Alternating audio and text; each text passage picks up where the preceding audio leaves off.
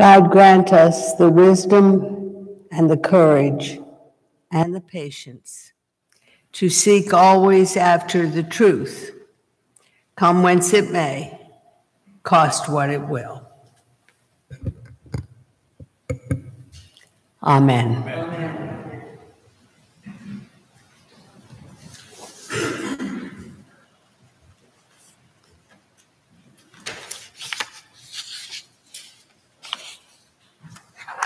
On the morning of May 25th, 1940, Huldah Ann Slack arrived at Manhattan's Grand Central Station on the New York Central Railroad's 20th Century Limited from Chicago.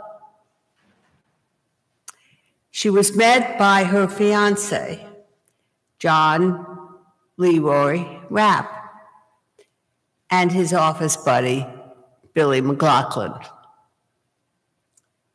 Together, the trio walked the few blocks to the Episcopal Church of the Transfiguration, which was also known as the Little Church Around the Corner, where Anne and John were married in the rector's office. Billy was their witness. Got that?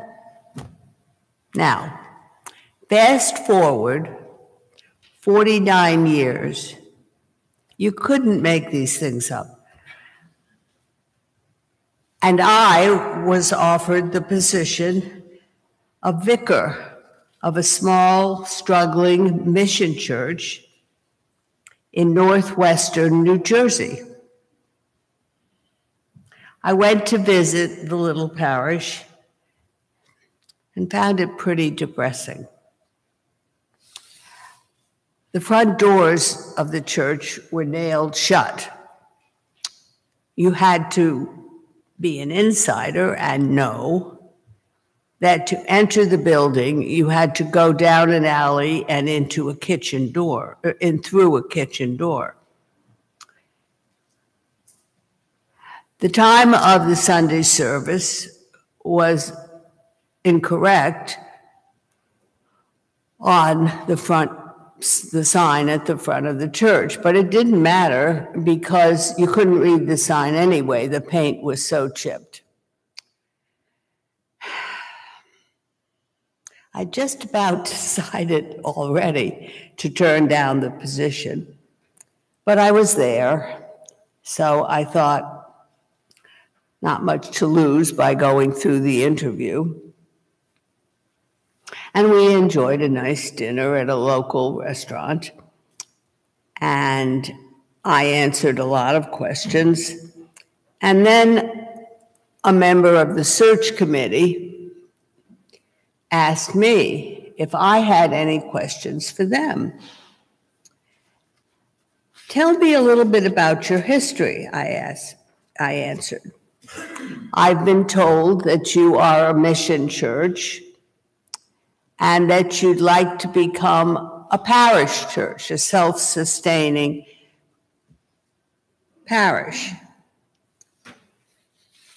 Well, someone said, a group of parishioners from a large and prosperous Manhattan church dearly wanted to get out of the stifling heat of the city in the summer, so they bought property here in northern New Jersey, and they bought a Sears Roebuck church kit. Did you know? Sears Roebuck really did sell churches. They shipped their church here on the railroad to the country. And the group who wanted a summer church here began to attend. Locals, not just folks from Manhattan, And then we broke off from our city congregation, left the Diocese of New York, and joined the Diocese of Newark.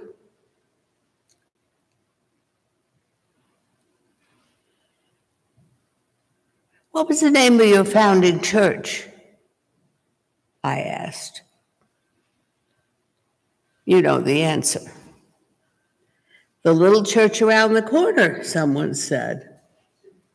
And a chill went down my spine and just did again this moment. So you finally figured out by now that Anne and John were my parents, who had been married in the rector's office of the little church around the corner, which is the nickname for Church of the Transfiguration. Had God been setting the stage for me?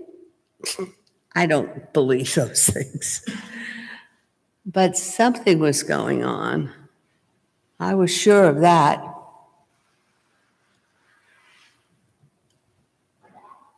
I decided that if they could build a church out of a kit, they could probably unnail the front door.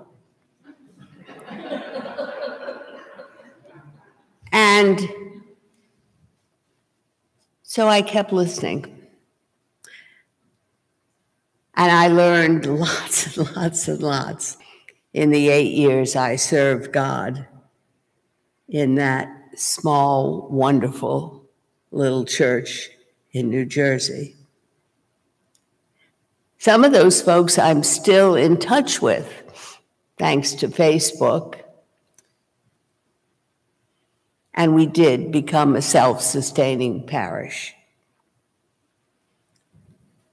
I might possibly understand the miracle of the Transfiguration a little bit better now after preaching 8 sermons on it.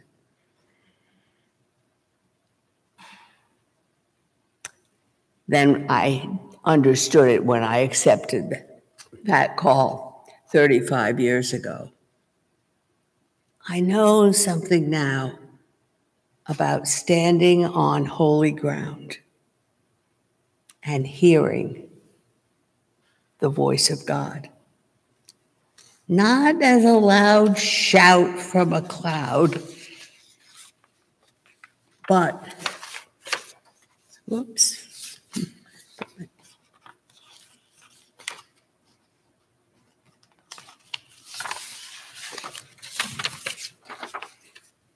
As a still, small voice, a nudge, an intuitive feeling, pointing, pulling, cajoling me, leading me down a road less traveled to a place I didn't think I wanted to go.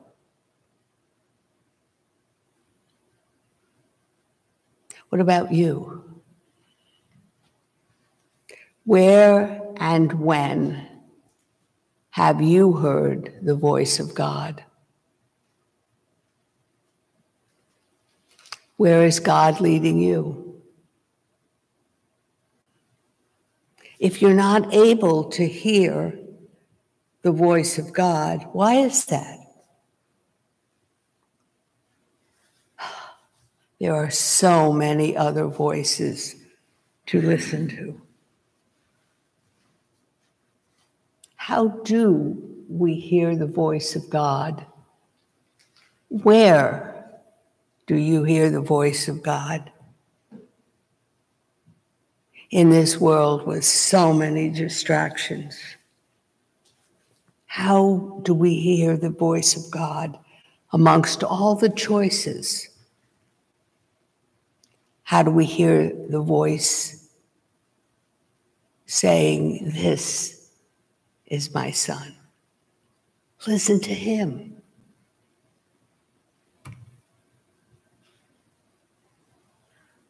I know what the Synoptic Gospels report happened on that mountain. Jesus, the itinerant preacher, provocative leader, outsider's friend, becomes transfigured, his face glowing and his clothes dazzling white. Moses, representing the law, and Elijah, the prophets, appear with him. Peter offers to construct 3 booths so that the 3 leaders can stay. And a voice from God shouts, "Don't be a Unitarian, Peter. This is my son. Listen to him. Listen to him." I understand that this event is a miracle, a supernatural manifestation, similar to Jesus' birth when angels are flying in the sky. How do I understand this with my post-Copernican, post-Freudian brain? How do we understand miracles? Do we even believe in miracles? Supernatural occurrences? Settings on mountaintops are presented as the point where humans meet God. They are meeting places, heaven and earth. Meeting places where Jesus is the connector. Then, now, eternally, I only know one way to hear God, and that is through faith. This is a story of faith.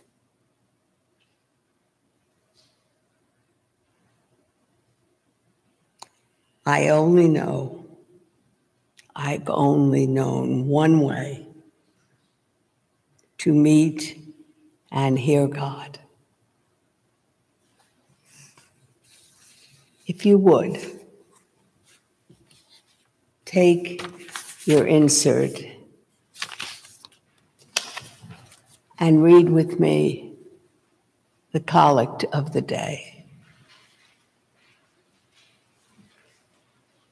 O God, who on the holy mount revealed to chosen witnesses your beloved Son, wonderfully transfigured in raiment white and glistening, mercifully grant that we, being delivered from the disquietude of this world, may by faith behold the King in his beauty, who with you, O Father, and you, O Holy Spirit, lives and reigns, one God, forever and ever. Amen.